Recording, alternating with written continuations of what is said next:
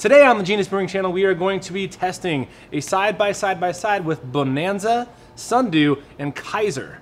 So 2 Omega strains that have been phenol clipped, basically. They use the Crispr Cas9 system to take out the gene that produces 4-vinyl guaiacol, which is the clove phenol, to create a fun new kind of flavor profile. And we're going to be seeing if we can tell the difference between 3 different blondes made the exact same way, but with different yeasts. The Sundew is supposed to be a Belgian yeast that has the phenol producer clipped off, while the Bananza is supposed to be a German Hefeweizen that has that clipped off.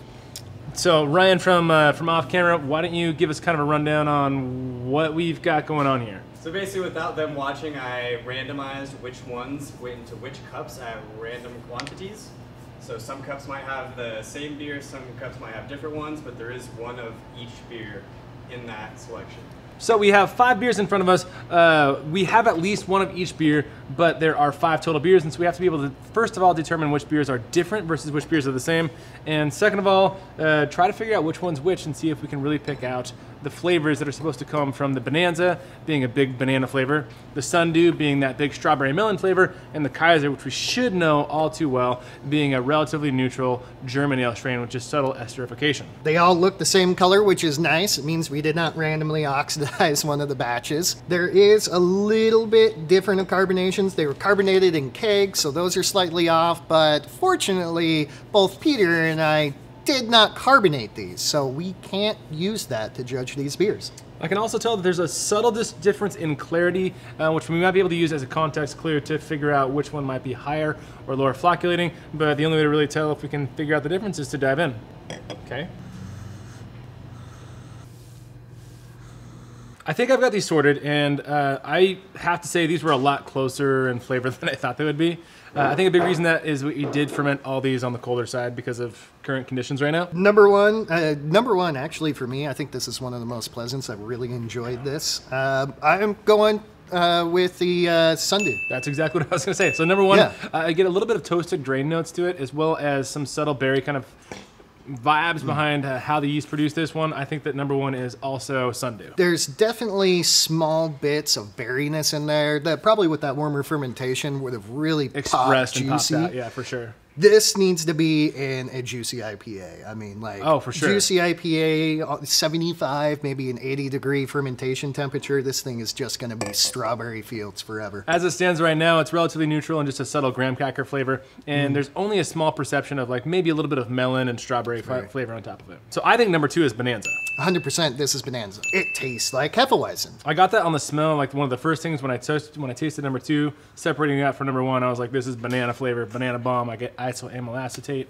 all day. Even though there's not any wheat in this, it's really emphasizing bready malts. Number 3, what do you think number 3 is? 3 is Kaiser. It's 100% Kaiser. It just is. It is what Kaiser is. Kaiser is a beautiful, light German ale strain that is stupid clean with just little tiny bits of expressiveness and a little bit of fruitiness. Yeah, it's got that classic German lager flavor, maybe, or German ale flavor, just a subtle hint of esterification, but not a lot. And overall, it's relatively clean. It's neutral. It supports the beer, but it doesn't go beyond that. Again, all these fermented cold, so it's going to be more neutral than if it was fermented warm. But this is just a clean drinking. What you want a blonde to be. Number 4, what do you think number 4 is? Number 4, all right, let me come back. I was confident, and then we started drinking other ones. Shoot, give me another taste. 4, I think, is going back to the Bananza. I agree, but for whatever reason, number 4 was harder for me to pick out. Could be the selection of beer, the fact that we've already drank, but 4, I think, is Bananza as well. Couldn't pick it out as easily, but I do think that that has that same isoamyl acetate flavor. And number 5, I think, is Sundew. 5 is Sundew. I had them picked out the other way first when we were just sniffing. Where 4 was going to be Sundew and 5 was going to be Bananza.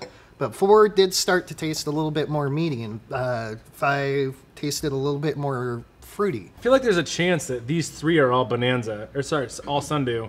This is Bananza and this is Kaiser. You might be right on that. Yeah, the flavor on the Bananza, is just so, it's so soft. It's so like that nice fruitiness. I feel like these 3 are Sundew, and this 1 is Kaiser, and this 1 is, and so I think 1, 4, and 5 are Sundew, 2 is Bananza, 3 is Kaiser Final answer. 1 and 4 definitely Sundew. I'm at least 85% sure on 5 will be Sundew. I don't know why it got harder as we went along. It got harder. It did. They got more close.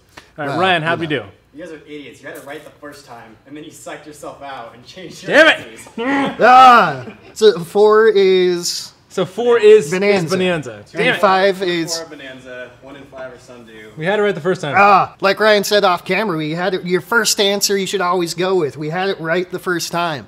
But these are subtle beers the way that they are right now. It takes a lot of focus even just to get the differences between these beers and these beers, and so that's why that happened at the end. Thanks for watching. If you guys like this experiment, if you guys are curious about these yeasts, feel free to leave a comment below. We will answer most of them if we can. These yeasts that are done by Omega are genetically edited yeasts. They use the Crispr Cas9 system to take out the gene that produces 4-vinyl guaiacol, which is that clove-producing kind of yeast. And so it expresses a lot of the esterification, the banana from the Feinsteffen strain, the strawberry and melon from the Belgian strain. In basic terms, they go snippy on the clove gene, and you just get the base flavors coming out of it. I feel like you just said that they vasectomy the clove gene. Thanks so much for watching. Like, subscribe, comment, follow us on all the other social medias, Facebook, Instagram, all that, and we'll see you on the next episode. Every single Sunday, we do a live stream, 8:45 Pacific Standard Time in the morning. Watch Be it. there.